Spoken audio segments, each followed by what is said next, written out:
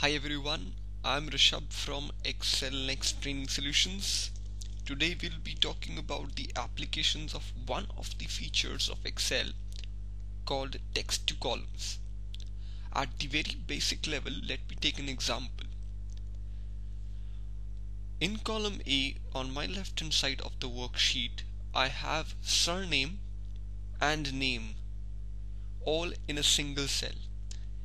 Now it's divided with a comma. If you notice, all the names, the key differentiating factors between the surname and the name is the comma.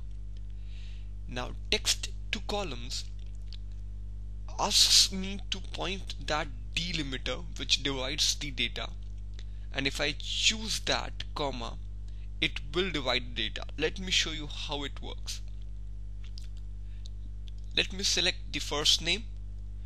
Using the shortcut key Shift Control down arrow key, I am able to select all of the names. Let me access Data tab. Therein, let me access Text to columns. Now what I see in front of me is a dialog box which says step 1 of 3 of the text to column wizard. The first option, delimited, tells me that any such common characters such as commas, tabs, dot, space, which I can use as a common delimiter to divide the data into different column sets. Let me choose next. Now this is where let me tell text to column that what is that common divider point. If I choose comma, if you notice in the preview window, the entire data gets cut into two different columns. If I choose space as well, you will notice even the middle name is getting cut into third column. So for this current scenario, let me just choose comma only. Let me proceed with next. Now what I see is the destination is A4, which is the cell that's currently blinking. If I do not change the destination, the new data after splitting into two columns will be starting from column A, which means it will replace the existing data. Let me delete the default destination and make sure it is an empty set of cell from where the data output should begin. Let me press finish. I have the surname and name split into two different columns as I wanted. This was example 1 where I was using a common delimiter. Let me take one more example which is there in the sheet text to column 2. Now what I have in front of me is excerpts from a fixed asset register from an old version of an ERP. The problem is the fixed asset account number, item code number, item number check and the corresponding description is all given in a single cell. Now my objective is to get them across into 4 different columns appropriately. Now only thing that I see common here is space. Let me try and employ the similar strategy. Let me select the first line item, pressing the shortcut key Shift Control down. Let me choose the entire set of data. Let us go to Data tab and access the feature text to column once again. Now let me revert to the original scenario that's delimited and let's see what happens. If I press on the next button and if I choose space, because that is the only common thing that I can see right away. If I choose space, you would notice therein that all the data cut into different columns, but the problem is the description all are scattered now. I do not want this into 4 different columns. I want them into one single column. So let me go back and let's see what was the other option in step 1 of 3. If I have fixed width, what is fixed width? Now suppose you have a data where the data appears such that you can draw straight lines in between them. You may want to try out fixed width. Let's see what happens.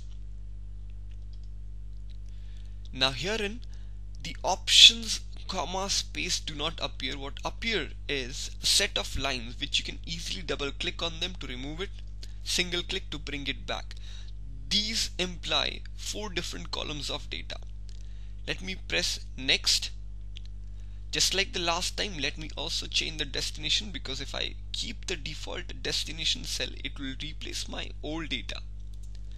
Let me choose the revised cell, that's B5 in this case. Let me press finish.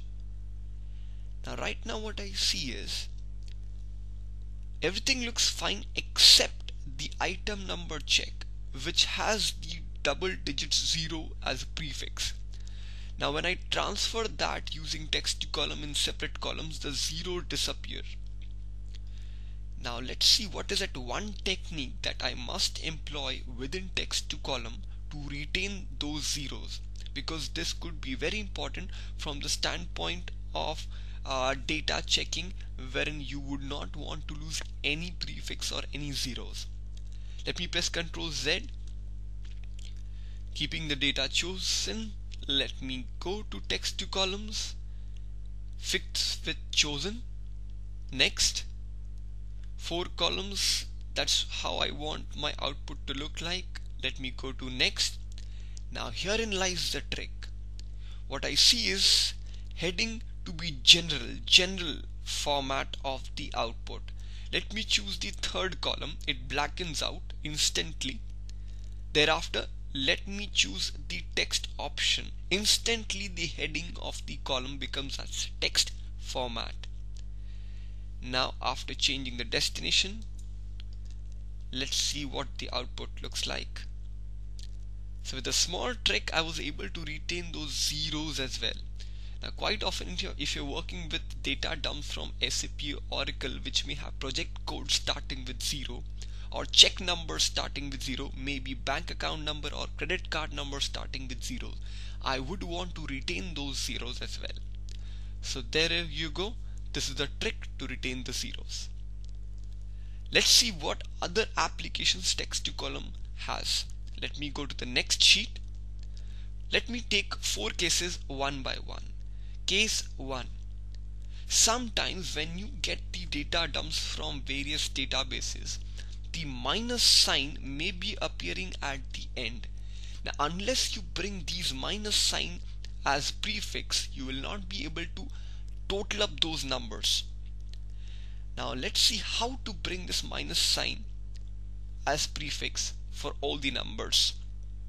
If I choose my set of data, I go to text to columns, I select next, I make sure I check off all the items and I simply press finish.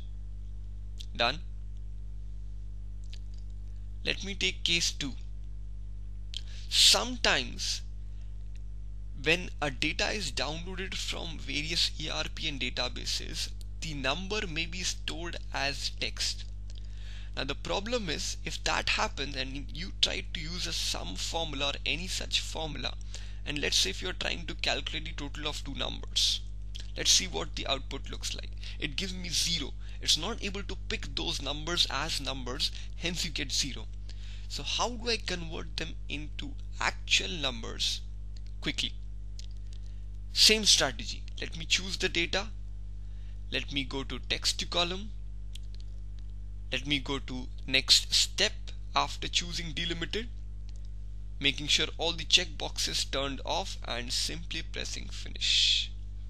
Instantly the correct answer popping in, that is 75,574. Let's take another case. Case 3.